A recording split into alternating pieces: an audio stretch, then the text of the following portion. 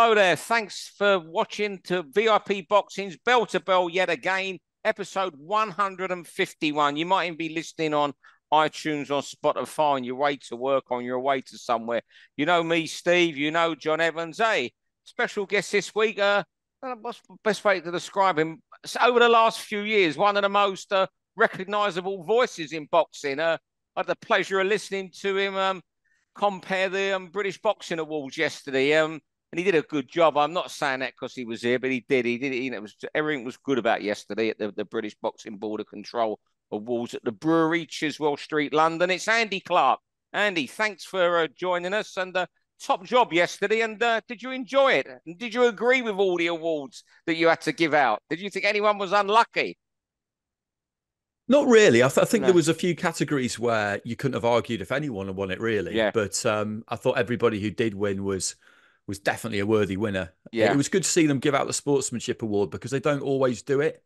They'll just do it whenever they feel like something really stands out. And it was good to see Sam Gilly and Louis Green up there getting that, the pair of them. And hopefully they'll fight again soon because they've been paired together by the board. So I don't see any reason why that won't happen. And I just really enjoyed that fight being around it. Yeah. And I like those two because they are exactly what they look like they are. They're completely authentic. You know, they are a bit of a throwback.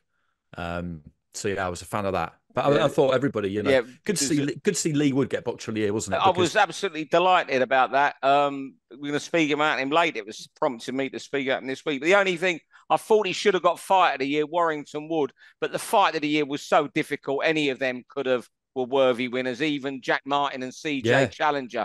But yeah, that was the only one where I thought Warrington Wood. But it's so subjective. It's not to say Yard and Beterbiev didn't deserve it. yeah, exactly. Yeah, it was really enjoyable. I think the Sunday kind of lunchtime thing works pretty well, doesn't it? Because Yeah. it gives everybody time to get there, even if you're coming from out of town. And if you want to, if you were keen to really get stuck in, you can There was some still. serious people getting stuck in when I left there. I left about 5 o'clock. I left about not long after you, and there was some serious drinking going to continue in the pub. There were people there who I was with, and they had bottles of Grey Goose piled up. I thought this is time for me to escape now. Yeah, You know. yeah, yeah, exactly. When you see that, that's the point of no return, isn't it? Yeah. Either you're in or you're out. And if you're out, you just got to get on your toes and be away. Yeah. Well, Andy, something while you're on. These Saudi shows, we all sit at home watching them. You're out there. One of the things I really enjoy, I've messaged you about it, is the arrivals. And when you stood there for 4 hours just interviewing everybody, and you've managed to make them good fun. You don't take it too serious because at the end of the day, it's a red carpet event for a boxing show, which is ridiculous to me anyway. But what's been your plan going into them to make them a little bit different and a little bit more watchable? Well, a lot of that's down to the lads we work with. So Brain Cut Media do those. Ian Chambers and Jake Mescal. Jake I worked with at Sky for a long time. And his attitude to them is exactly the same as mine, which is exactly what you just said, which is that you've got to have some fun with it. It needs to be a bit rough around the edges. If people walk across shot, it doesn't really matter. Get anybody in you can see who you think might be good fun. At times you can't really hear each other properly, but you don't want to get uptight about things like that. Boxing's, well, as we all know, it's potentially it's a heavy business at times, and sometimes it can be very, very serious. It's too serious to take it too seriously all the time. And during fight week, I think is when you can have a bit of fun with it. And it was great, swapping in Macklin and Johnny, and John Fury was on good form. And you've got to try and mix it up because essentially you are doing pretty much the same thing 3 days in a row with the grand arrivals and then the workouts and then the press conference. And we always kind of think with the grand arrivals, everybody comes on, but then the next day when you get to the workouts, if people aren't keen, there's no point They're really. not going to. I Yeah. don't. Nah, this is what for? Like Joshua gets a lot of attention, obviously, the last couple of fight weeks because he's generally tended to get not difficult's not the right word really, but less talkative as the days go by. And so he does all his sit downs on the Monday, and he was on good form. fine at the workout and then at the arrivals, and then you get to the workout and you just think, we don't really need to get him up here again unless he really wants to, because it's better. You want people who are keen to chat, basically. And I completely understand if somebody doesn't want to essentially talk about the same thing for the third day in a row. Yeah, Macklin's made for that, isn't he? Oh, mate, absolutely, yeah, yeah. He loves an analogy, Macklin. You know, he can go down any rabbit hole at the drop of a hat. Yeah, he is. But yeah, I mean, if you don't do it like that, then you at times you can feel the will to live just kind of leaving you, because you're thinking to yourself, God, this isn't very interesting. And if I'm not finding it interesting, it must be a pretty brutal watch.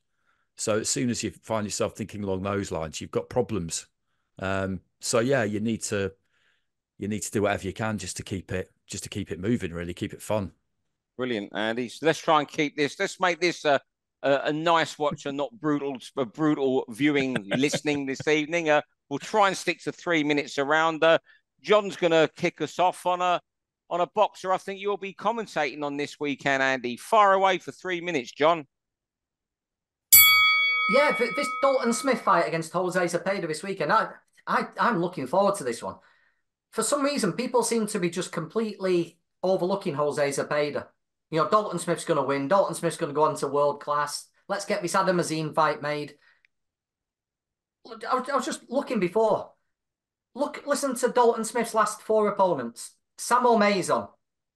Leon Taylor knocked him out 2 weeks ago. Casey Benjamin, decision. Billy Allington, decision. Sam Maxwell at the end of his career, stoppage. Now he's fighting Jose Zepeda. This isn't a gimme. This is a harder fight than Adam Azim.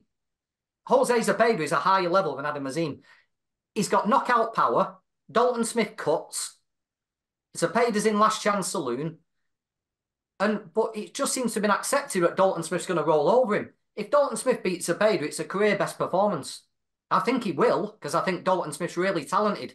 But I think people are wildly underestimating Zepeda. Maybe he's got nothing left, I don't know. But on paper, that's an enormous step up from Billy Allington and Sam Maxwell to Jose Zepeda.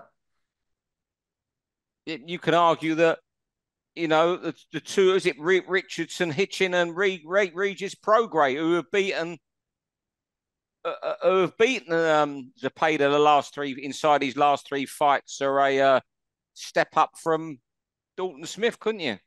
Yeah. Yeah, I mean, I'm with you all the way. I think this is a massive step up. You know, you would maybe think that next they would have gone for someone like Enoch Paulson or Pettijohn or Anthony Yiggett, but Zepeda, like, he's only lost to Flanagan, and that was unlucky. Jose Ramirez, Prograis, and he was competitive in that fight, took it into the 11th, and then Richardson Hitchins. So if he wins Dalton Smith, then he leapfrogs Azim and leaves him in his rearview mirror for now. So that fight would never happen, because they would just think, well, why would I drop back down there to fight you? Because if he beats Zepeda, then he's at fringe world level in a really strong division. I think he'll win too, but he's going to have to be right on his game or he'll get beaten. You know, in America, I'm sure they look at this fight and think, hang on a second, what kind of insanity is this? Dalton Smith hasn't boxed anyone. They'll look on his record and just think that this is absolute chaos that they've chosen to take this fight. It's a bold, I mean, I like it, but it is a really bold step. Yeah, I love it. We don't see enough of it. No, we don't. Great gamble. And if it comes off, it's one of the best bits of matchmaking for a good few years. And I think it will come off. But like you said, Andy, he's got to be switched on for every second of the fight. Zepeda's got that power where he can switch you off instantly. And I do worry because his punch is very slashy, in like a slashing manner. And Dalton's got problems with his eyes and cutting, hasn't he? So that's another red flag. But yeah, I can't wait for it, and a real good matchup. Are you there? Are you there for Talk Sport Saturday night, Andy? No, I'm not. But I'll be watching, definitely. It's he's got that kind of sort of like shallow arcing left hand, doesn't he? Southpaw left hander. He just gets that little angle on it up over the top, and it's I wouldn't be surprised if there's some hairy moments. It might even be one of those fights where he, you know, has to get off the floor. And even were he to lose, you know, it would be, it's not what they want, but it wouldn't be depending on the performance, it wouldn't be terminal by any stretch. Yeah. Okay. Round two. I come up with this topic when you was interviewing Leigh Wood yesterday, Andy, at the awards, and it's where does Leigh go from here? Because when you were speaking to me, I don't say he didn't know where he was going. It was sort of, well, there should be something soon, but you wonder where it is going. The City Ground fight's gone up in smoke against Josh Warrington. I'm hearing that he could have had that fight at Headingley, but he doesn't want to go there. Fair enough. You know, he's got that dream of that City Ground fight, and he's entitled to that now. I'm just wondering where he goes from here. I can just see him taking, okay, should we, I don't like to use this sort of word, cash out fight. Will he take that fight where it and go maybe for Emmanuel Navarrete for the WBO super featherweight somewhere on America's West Coast, where he'll be an underdog, and if he wins, amazing, all great. And if he loses, at least he's going out with a fortune in his back pocket. I'm just wondering where he goes from now, from the situation he's in. So I think he knows he's on the last platform as such in his boxing career, and looking at towards the end himself anyway. Yeah, it is difficult, isn't it? Because I just sort of assumed that fight with Warrington at Forest would happen. And I know it's complicated with football grounds for numerous different reasons, and we feel like they should just play ball and make it easy, but that's not their prerogative. I'm not saying Forest have been difficult about it. I just don't know. But if he doesn't fight Warrington, then you feel like that's probably what he'll do, or a Shaki Foster, whoever would basically get him the biggest purse. It probably would be Navarrete, go and fight him on a top ranked show. But it would kind of feel like a bit of a shame, wouldn't it, if he can't get that rematch with Warrington, because with all the things they've said to each other since then, I think it's built it up, hasn't it? And I think we all want to see it. I mean, I definitely want to see it. So it'd be a shame if they can't get it done. Yeah, it's the one thing Leigh has got at the minute. After the year he's got a little bit of time, hasn't he? Because he had some hard fights last year, so it might not be the end of the world, but he's had a few months off and a little bit of frustration waiting to get something nailed down. And he's also not got many left, has he? Like Steve said, it's the big fight would have been the one after Josh if he came through that. He's got like a 2-fight window here, hasn't he? He would have hoped it would have been City Ground cash out fight or big final fight. He might just have to switch them around. Could we still make the Josh fight after a fight with a Navarrete? Do you think it'd still hold its appeal?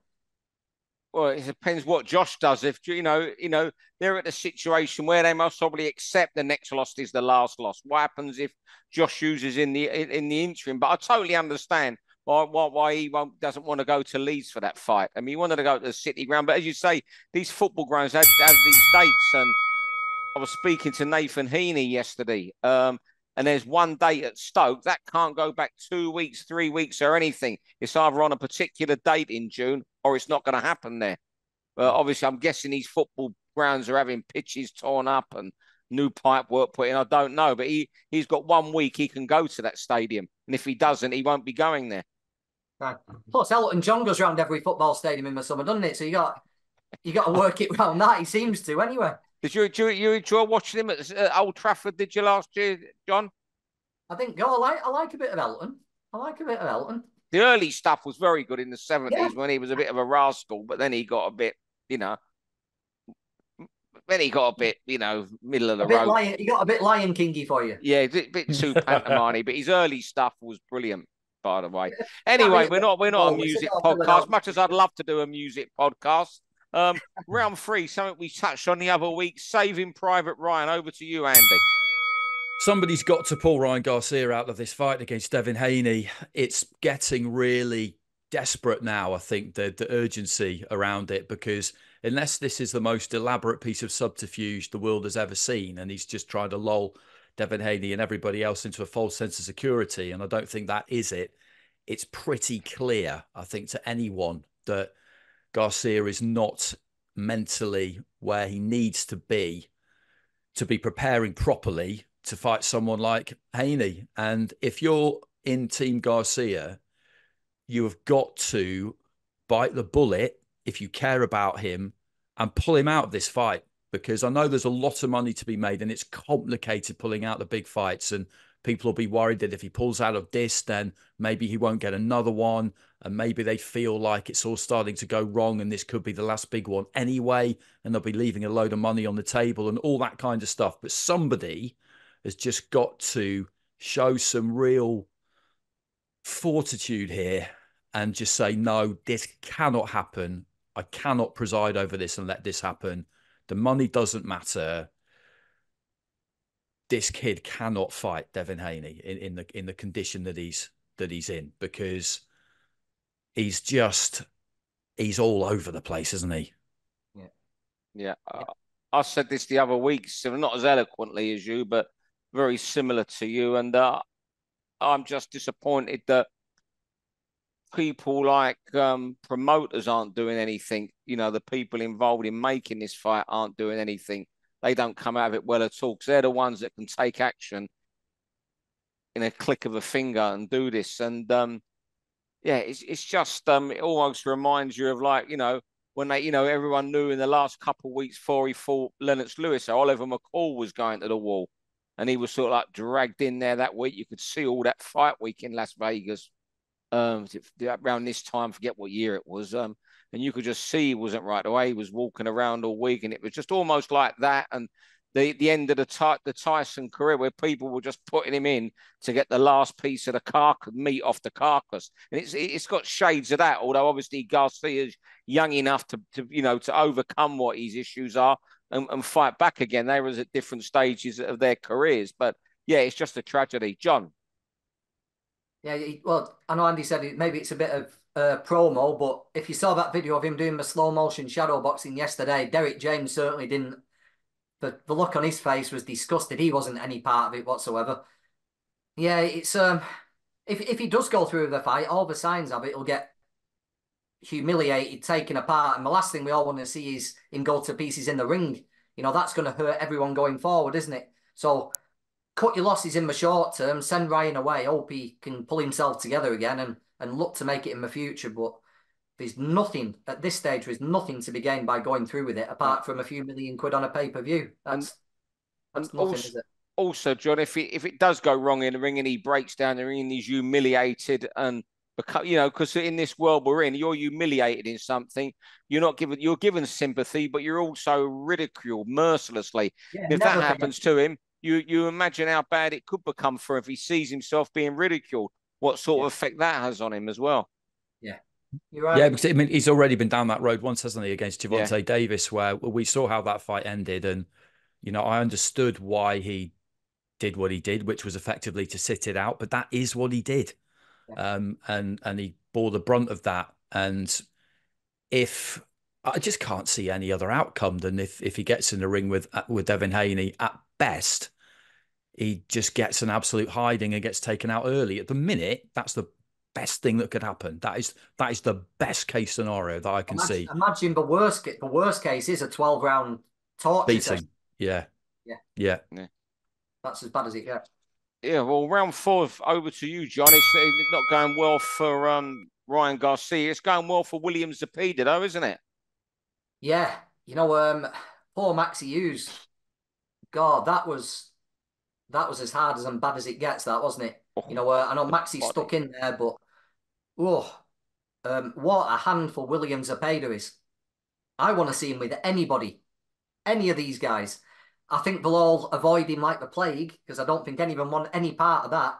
But can you imagine Shakur having to work out a way to box against that coming at you? Or can you imagine Tank Davis having to pick his punches amid that kind of infighting, where it's just a punch a second, every angle? I want to see Zepeda in with them all. Maybe he won't beat these guys. Maybe he'll get found out to be a bit too crude and not know enough. But maybe he might just have to settle for being the crowd favourite of this era of lightweights. But he's going to be in some exciting fights. I love watching him, and what a performance at weekend. Yeah, one nasty southpaw, isn't he? When you think how Maxi performed against Cambosos compared to that, it reminded me, and I think the world of Maxi Hughes. A lovely person, love seeing him around the circuit. He's always at the small shows, always there to chat to people. John knows him well, and I'm sure you do, Andy. But it reminded me when Brits used to go abroad in the 70s to America and get taken out. It reminded me of that sort of night. And people remember. I just hope people don't remember Maxie for that, because he come up against one vicious man the other night. That body shots there was sinking in. You could almost, when there was right to the body in one round, and you almost felt as if he just creased the stomach. Incredible. What did you think? Well, what do you think of William Zepeda, Andy?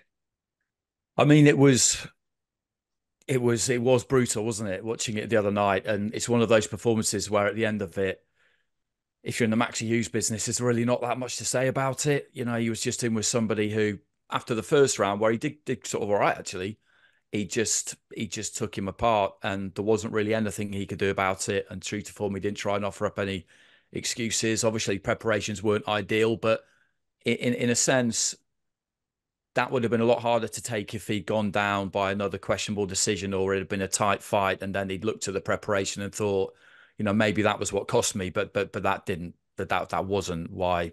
What happened on Saturday was what happened. Like John, I'm keen to see him in with anyone really. Shakur sounds like he could be up for it. Yeah. He's made some comments, and if they could get that fight done, then that'd be great, because they're starting to fight each other around these weights, lightweight, super lightweight. Obviously, a lot of the ones who were at lightweight have now moved up to super lightweight. But it's someone like Zepeda, he's always going to be a good watch, isn't he? It's just as simple as that. I can't see how he wouldn't be. And can you imagine if Shakur does manage to outbox Zepeda? Imagine if he can work out a way to deal with that, then we're talking about one. And I think Shakur's already one of the greatest of this generation. But can you imagine if Shakur could tame that? What a feminism. Yeah. Fantastic. That's the ultimate style versus style fight, that. It doesn't get any more extreme, does it, than Shakur against Zepeda? Brilliant. Yeah. Round 5. Joe Joyce, or no-show Joe, should we say, the other night. I just worry for Joe Joyce now after that performance the other night. I just worry about where he might end up as, like just the way he is, right? I just think, and I hate to self-fighters, they got to retire, but someone I really think needs to sit down with Joe now. I've always said, and I'm wrong on plenty, that, with Joe's defense, it's always like the oak tree. You chop it long enough, it's going to come down. And I was reading some quotes from Joe today in a paper where he was saying he's got to work on his defense, and it's just too late to work on that. And what we got to remember with Joe, and instead of people are going to start remembering for these last couple of performances. And what we got to remember is what a brilliant amateur he was as well. He's always done his fight at the absolute highest level for years. He might have only been a pro.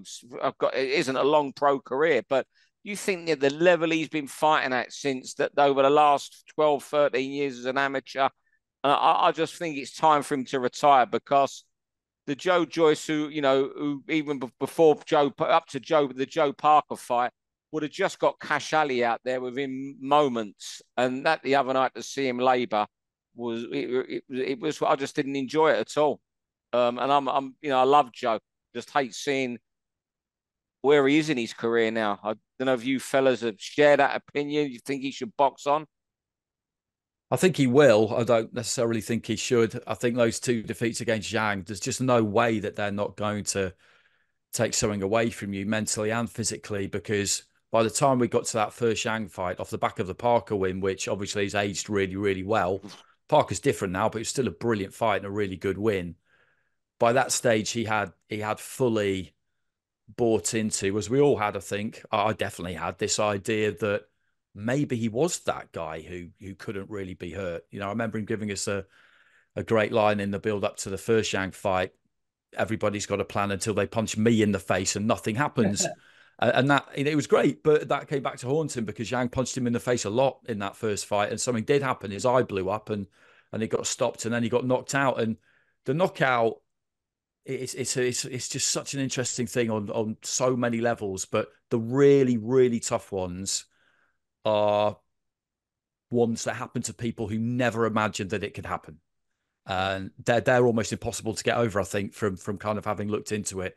And he would never have imagined, Joyce, that he could have done to him what Zhang did to him in that second fight. They all admit, or they're all realistic, the ones who get to a good level. They all accept, yeah, of course I could lose. This is elite level sport. on the night, I'm absolutely convinced it won't happen. But of course I could lose.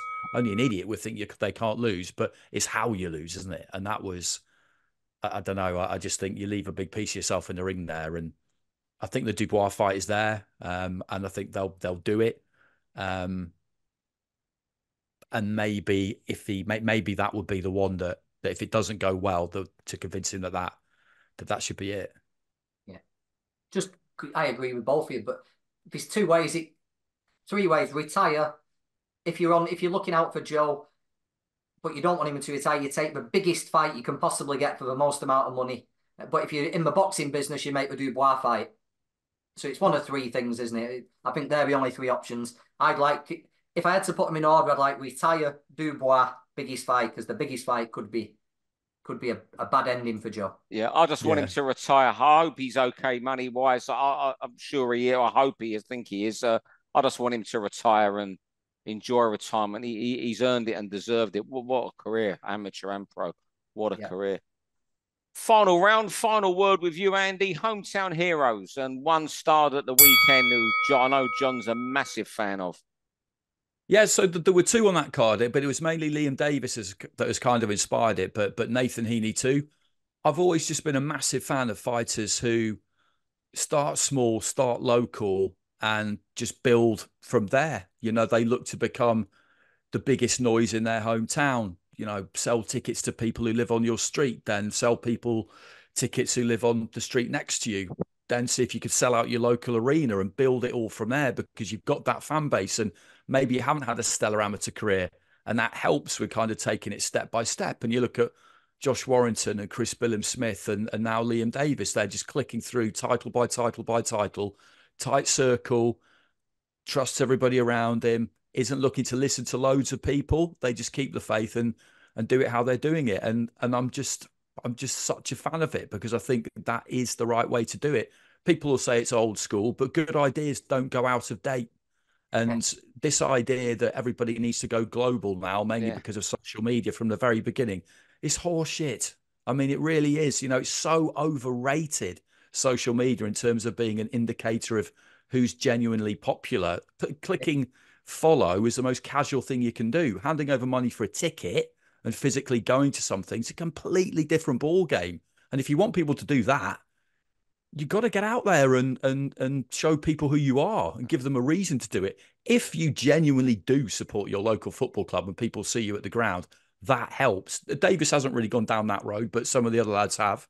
But it's authentic. It's real. Hometown. Yeah. Be a big noise in your hometown. That is the way to start. You know what I think's brilliant about this hometown thing? Just going back. Now, I'm a generation or five ahead of you two in age and boxing. Now, everything in boxing was so London-centric in the 70s and 80s. Conte had to make his name. You had Jim Watt did okay in Glasgow when he went back there, but because of there was BBC and Duff and national promotions, everything was London-centric. What Sky, Sky have done so brilliantly, they made boxing a provincial thing and made these superstars provincially with Hatton, Scott Harrison in Glasgow at the Braehead Arena. And I think that Paul Wingo around the whole area, Billham-Smith with Sky going to Bournemouth, Josh Warrington in Leeds. And the modern day broadcasters have got to take a lot of credit for making these hometown heroes, because before, a TV network till Sky came along, a TV network would not leave London for boxing. You had your regional programs when Frank Warren come along in the 80s. And I think a lot of the credit for making these superstars goes to the modern day broadcasters as well. I know I went a bit off tangent from what you were saying there. No, not really. I mean, that's exactly it, because Liam Davis is from Telford, and, Richie Woodall made a massive name for himself boxing out of Telford back in the day. And they've got this international centre. It's kind of, you do sort of wonder to yourself almost like, sort of why have they got one? But they have got one. Yeah. So he's got a big arena to box in right in his backyard, and that's just it's perfect. I mean, what would okay, I'm going back years, so sorry to reminisce back to the 70s, but what would something like Conte against Bob Foster be now at Anfield? What would Conte be? Because he boxed. He had the Liverpool. I think he had Liverpool Stadium fights, but it's just great that these because of the broadcasters that's really made these fighters. Because before, these guys wouldn't be getting a look in. They'll be having to go down to London for all those fights. Yeah. John, before we go, John, I've got to ask you, you must have been absolutely over the moon with Liam Davis the other night. I saw Lee McGregor yesterday, and he was there the other night, and he was saying he was just absolutely, bearing in mind that it was the guy that beat him, he was absolutely just waxing lyrical about that performance. You know what I like about Liam? He gets these opportunities, and each time he's done it up the levels, he doesn't try and pinch it. He doesn't work out tactics that will get him through that fight. He goes out and he takes it by the scruff of the neck. Look at what he's done in his title fights, putting him out very quickly. Baluta, he knew he had to outbox him. Straight from the opening bell, seized the fight, didn't lose a second of a fight. Lafemina, he went hunting for him in that European title fight and got dragged into something he shouldn't. And then last night, he went again. Liam tries to grasp his opportunities, and I think that's a sign of a good fighter. Obviously, he's got the king of the world in his division, hasn't he? And that's a tall task for anybody. But if Inoue wasn't there, I think you could be looking at the best super bantamweight in the world. Big call. Yeah, and I think the timing for him could be pretty good, because I don't see any reason now why you wouldn't kind of. I don't think it'd be the wrong thing to do to look to bed in anyway. And by the time you've had one or two more, Inoue may well be gone. He's got his fight with Lewis Neri. That's kind of some national honor business that they're taking care of there. They've been banned from Japan as far as I know, Lewis Neri, and they've revoked that so that he can come in so Inoue can bash him up. That's basically what's happening. And if he gets that done, then he might move up to featherweight, mightn't he? Because why not? I wouldn't like to see him go above that, but I think featherweight, he's going to, isn't he? He's been undisputed in two different weight divisions, and then all those belts have become vacant, and he'd have a massive shout, Liam, wouldn't he, to become a world champion? If Liam does go over to Japan, though, don't expect him to put his gloves up and move around. He'll go out there to try and knock him out. He will. Yeah. No, he's a confident guy, believes in himself, and the evidence backs up that he can do it. So if you get whatever happens with Liam, but if he does end up with a fight with Inoue, he'll go and try and win. No doubt about that. Fellas, if he gets a fight for a vacant title, Frank will get it at home in Telford for him. Telford International Centre, yeah. Fellas, thanks very much. Andy, thank you for affording us some time. John wants to speak. Go on, John. If John puts his finger up like a cricket umpire. We've got 2 minutes left. Let Andy give his booker plug. Oh, far away, Andy. Sorry. I know. Amazingly, I'd forgotten. So I've written a book about the knockout, basically, in boxing, and it's kind of all aspects of it. So why it's this huge moment in sport, why it's something that we have in boxing that other sports don't have. What does it feel like to knock somebody out? What does it feel like to get knocked out in that moment and in the aftermath? How do you get over it? What's it like for referees and trainers who are really close to it and whose job it is sometimes to let it happen and sometimes to try and make sure that it doesn't happen? What's it like for people watching? Should such a spectacle have any place in modern society? Yes, is the answer I come to. But it's all of that, and I don't think anyone's really done it in that kind of depth. And I got just great contributions from the likes of Froch, Hay, Bellew, Amir, David Hay, Macklin, Jamie Moore, a couple of active fighters in Anthony Yard and Fabio Wardley.